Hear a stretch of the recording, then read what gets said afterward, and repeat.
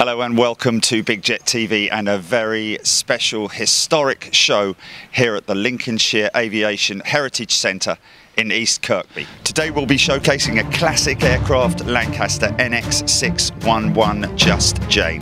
We'll be meeting up with one of the volunteers, Spen, who'll be showing us around the inside of the aircraft, and then we'll be watching her start up those 4 Rolls-Royce engines and following her out on one of her taxi runs.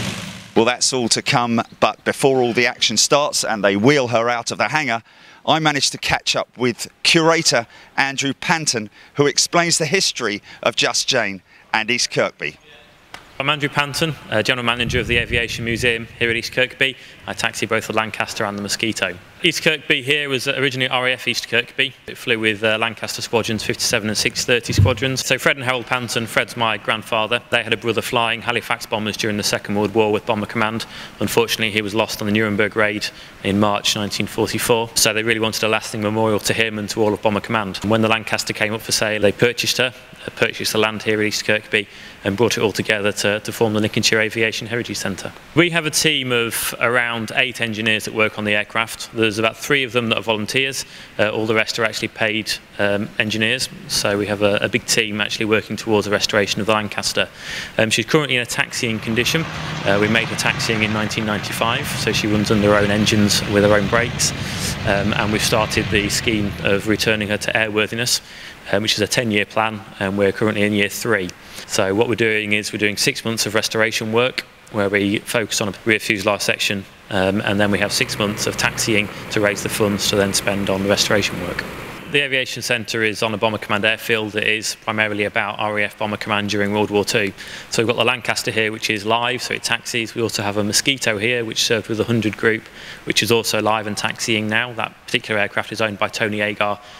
We have various other aircraft under restoration, including Handley Page Hampden. We've got quite a unique collection of World War II RAF vehicles as well, including the only known crew bus, Fordson Watt 1 crew bus.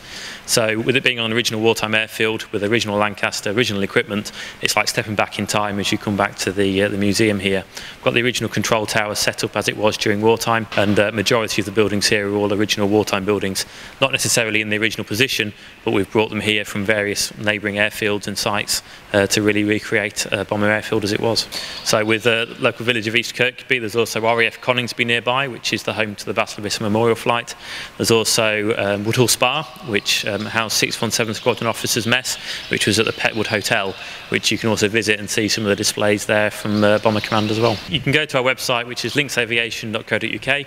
From there you can book a taxi ride on the Lancaster, you can book a tour, you can just buy tickets to events. We have a lot of air show and reenactment events around through the calendar as well.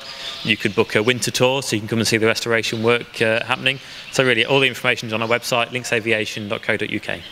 Okay, so thanks to Andrew for explaining all the history of Just Jane and of course this wonderful live museum at East Kirkby. Okay, they've wheeled her out of the hangar and they're going through some final checks at the moment, checking the fluid levels.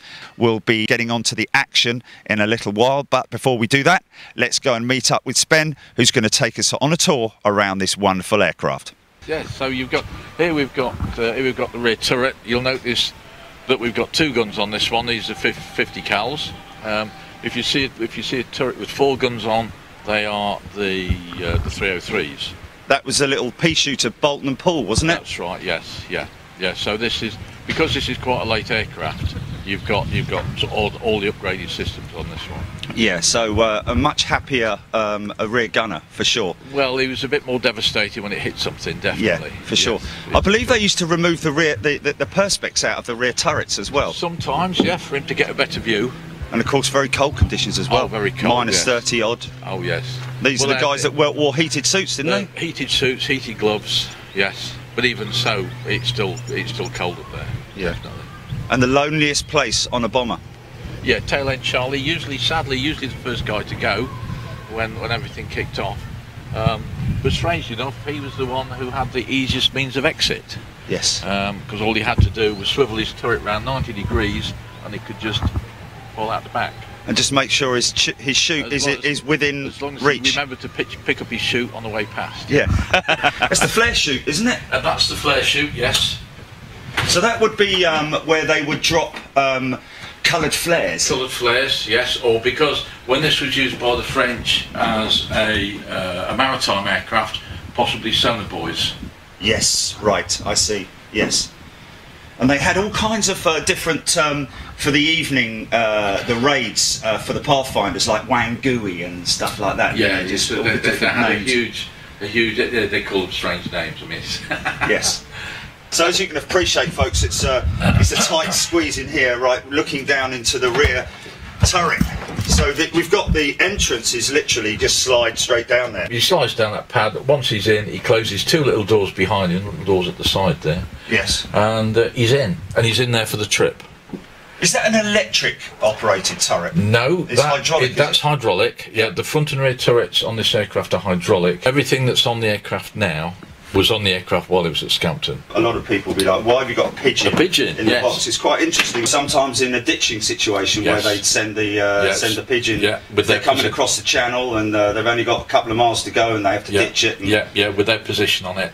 And there were actually quite a lot of, I believe, cases where the pigeons actually saved quite a few lives. Apparently so, yes. There's quite a few pigeons actually, I think, got the Dickie medal. Yes. For that kind of thing, yes. Now this is for the compass, I believe. It is. This is the, I'll read it off the side here, get it right. It's the repeater reading master unit. Right. Okay, yeah. So that's the... So it's basically... It's a gyroscopic... It's a gyroscopic compass. I mean, it's falling off. Yes, of course, but it's fully gimbaled. And moving forward, so that's the H2S, the cover for the H2S. Is that the actual... Yeah, it is the inspection. Yes, if we were to take this off, you'd be able to see the radar unit itself, the scanner. Yes. It's a Mark II version of the British H2S. So this was actually used as what we call an air-to-surface vessel radar. So they're actually looking for submarine periscopes and that kind of thing. You can see that the inside of this aircraft is truly authentic. Now this pipe running through here, is this the heating pipe? This is the heating system, yes. And that would have been drawn off of one of the... that is drawn from behind the starboard leading edge. I see. Okay, so from the engine, so heat from the engine. Yes. Okay, so it's just the heat from the engine, not the exhaust, obviously. And are these flares here? These are the flares, yes. Although these are dummy ones. Yeah. Yeah. So different coloured flares, and I would imagine they'd have a buried pistol on board as well. Yeah. So in some circumstances where the one of the crew would fire a particular colour as they're approaching to say that they've got injured personnel on board, or that kind of thing. Yes. Yeah. Okay, so this is obviously the mid-upper turret section. So normally we would have had this would have gone all the way to the ground, wouldn't it? Yes. I think with a big rotating. That's right. Section where he would sit in it, and there would be a seat in there and everything. In fact, the turret that goes in here is actually on a maintenance stand in the hangar. And good for the taxi ride. You get a lovely view. Yeah, you get a fantastic view. So we're now coming up. This is the screw for the flaps, isn't it? I believe. This is the hydraulic ram. It's hydraulic. Yeah. Yeah, that operates the flaps. So this is coming up from behind the starboard wing, and then feeding off in that direction. Where the Rebecca indicator is on this one, yes, you'll see that's where the H2S indicator is. These items here, and there's two more here, are the voltage regulators from the generators on the engines, and that of course is emergency air. That of course is a fire extinguisher, and you've got you've got the hydraulic tank. Something that is vulnerable to attack, I have to say. Yeah, you get a bullet through that, your hydraulics are out. Okay, so this is the radio operator station. This is the radio operator station, yes. And that's all the original set by the looks of it. It is. These are original. Is that the and the trailing aerial? Where would the trailing aerial? Is that the set over there? That one with the switches on it? Is that one there? It's just got the knob on the end of it. It's just a big knob that sticks out. Yes. Yeah. And that's your and that is the drift indicator, the left and right. That's right. Yeah. That's the drift indicator. And more flares, of course. Okay, let's move forward up to the business end. Now I'm definitely going over the spar now. Yeah. Okay. Now imagine climbing over that. Yeah. You're in full kit. Yeah. the captain's bought it or the aircraft is on fire and you've got to get out quickly. Yeah. Okay, so now this is the navigator station. That's right. So this would be the H2S set. This would be. Yes. But in this aircraft, this is the Rebecca. Yes. Right, which is the landing aid. Other than that, everything else is pretty authentic, isn't it? That's right. Yeah. That's his plotting desk. It is. He'd sit there for the full flight. He would be. He'd have a little seat that swung out from underneath here, and yes. he sat here. So he's got his desk light. He's got his light for the repeater instruments, because he needs to know how fast they're going and what height they're at. Yes. Because he's going to be doing all the navigation calculations. He'd be there with his stopwatch. Yes. And he'd be saying, right, we're doing sort of 200 knots. Right. So in 10 minutes we need 20 degrees port, 20 degrees starboard or whatever, yes. to go on to the next heading.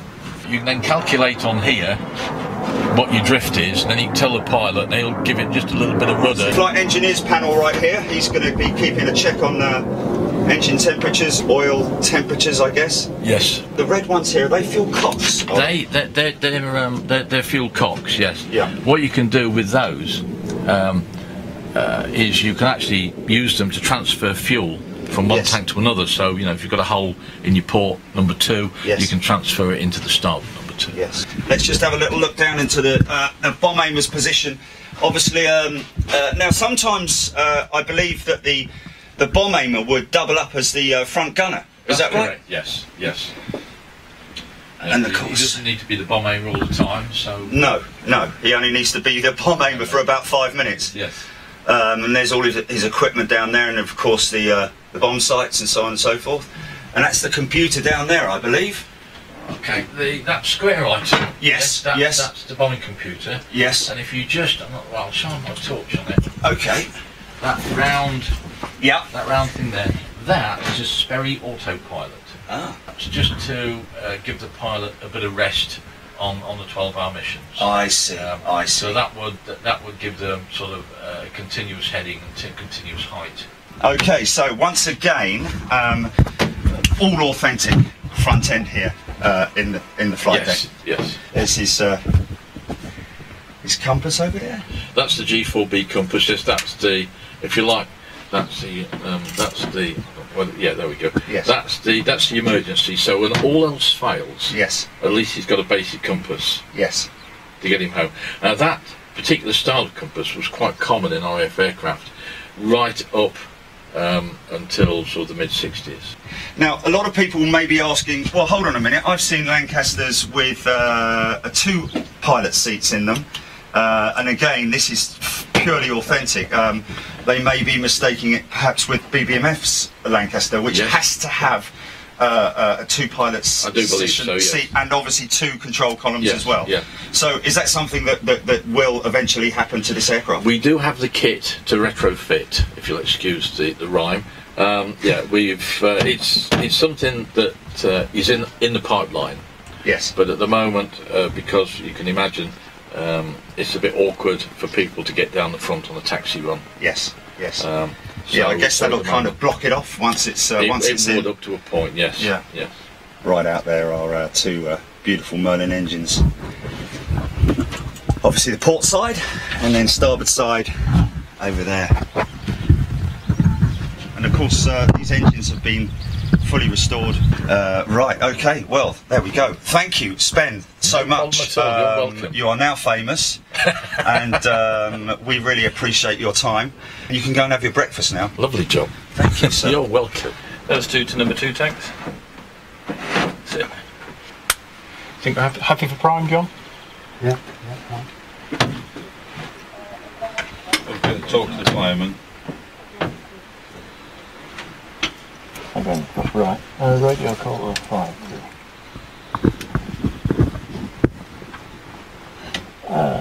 Fire 1 is vector X-ray radio check.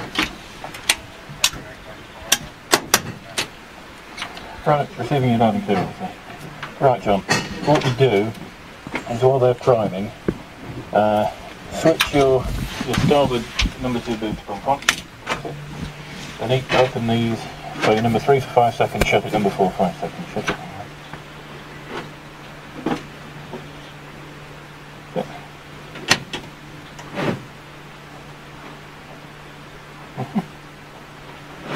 Put that booster pump on, the port one on.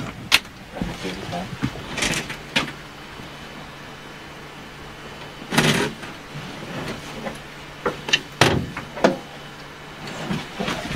You can also use that as a functional for the actual booster pump because you can hear them more. Next thing, undercarriage switch up across, so the guard is away, and then these tubes come up to there, and then the booster pump can go on. Brakes are good, they're at 300 level.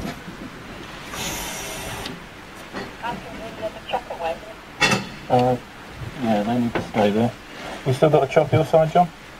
Yeah, that's right. Good GP. Audio. Make sure that's off. Happy, Dave? Yeah, carry on. Happy, Liz? Got the booster pump on. Yeah, so give Andrew a signal. That's it. Number 3. It's all on. Switch it on. Turning 3.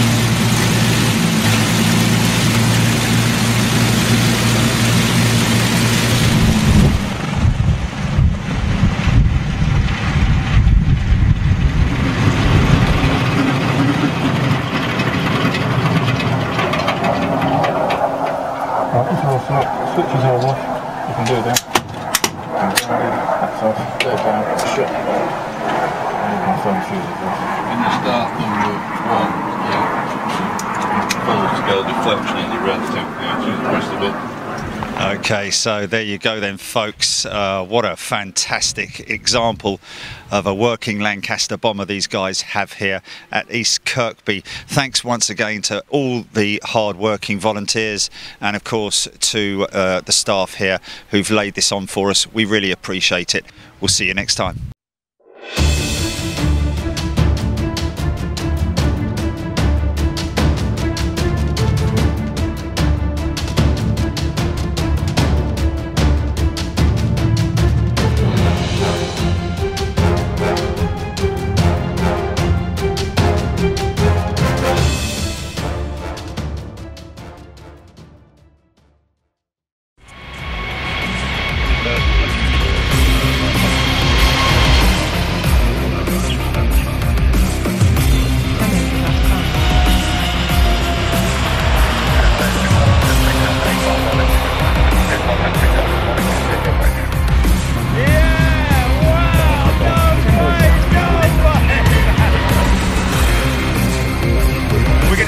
Great action here today.